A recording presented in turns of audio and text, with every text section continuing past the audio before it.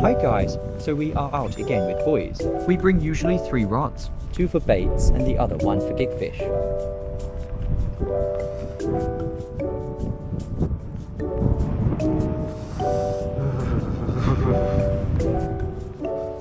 We arrived at our spot at AM and it was so cold.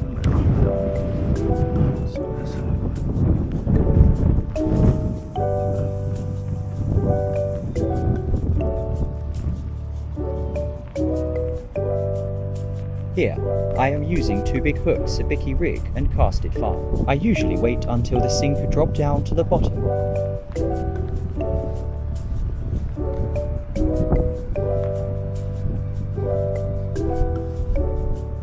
Next minute, I saw my rod was bent, so I run.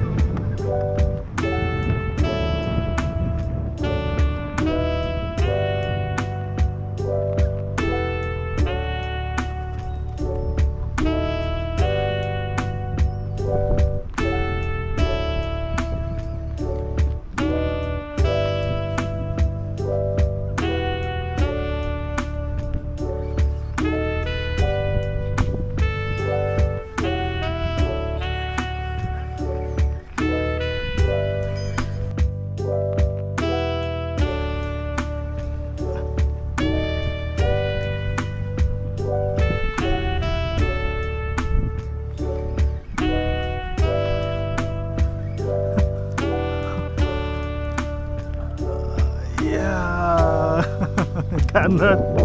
Gurnard.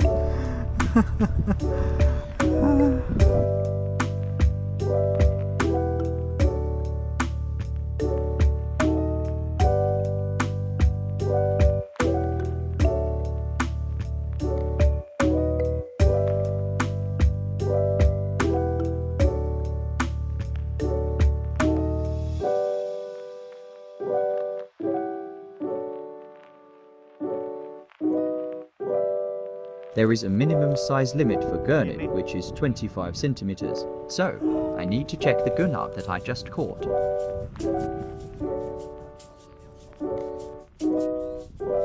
It is 30 centimeters, so it is a keeper. I saw my small rod bent and shocked how bent it was.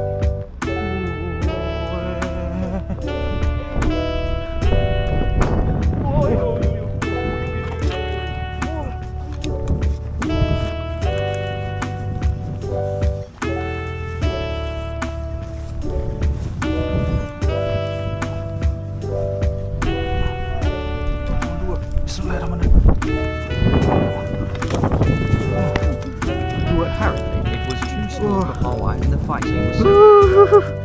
Alhamdulillah. Mas, nanti tolong. Tarikin aja. Woi. Lumayan tuh. Wah, itu buat live bait lagi tuh. Simpan dulu. Seru. Lupa.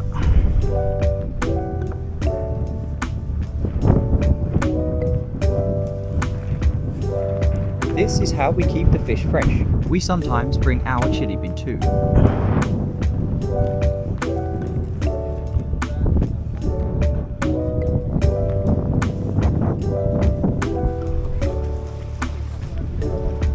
I saw my friend's rod got slammed while he was busy with tangled line, so I helped grabbing his line. Sorry mas, ini emang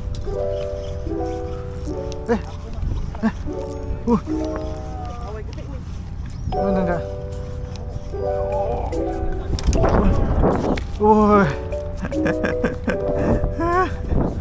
Next minute, my friend's rod got slammed very hard. Nice.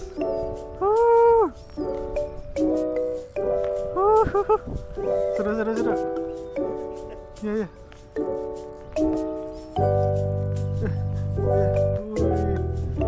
Gak usah dikencengin.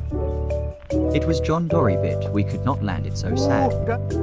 Oh man. Next minute, we got another one.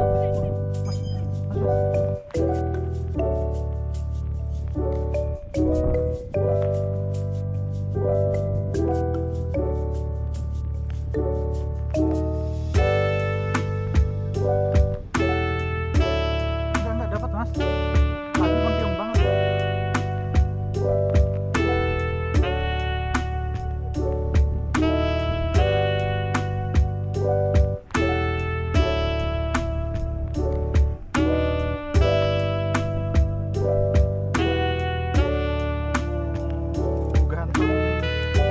Another Kahawai sundown bait.